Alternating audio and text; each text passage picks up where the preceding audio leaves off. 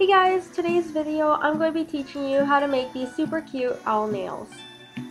The materials you will need will be scissors, tape, dotting tool, base and top coat, and for the polishes you're going to need orange, 2 shades of the same color, I'm using purple, black, and yellow. Start by applying base coat. This will help protect your nails from any harsh chemicals and from staining.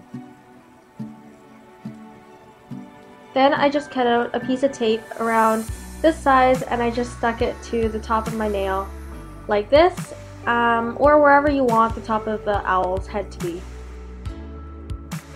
Then you just want to grab the darker of your 2 polishes and paint your nail and then take off the tape. And this will just give you the owl shape, and this is what it looks like to all my nails. Then you want to grab the lighter of the 2 colors and paint a half moon shape on the tip of your nail. Next, to make the eyes, I grabbed a big dotting tool dipped in yellow polish and I made 2 large yellow eyes. I next used a smaller dotting tool dipped in orange to make the nose, and it's basically just an upside down triangle.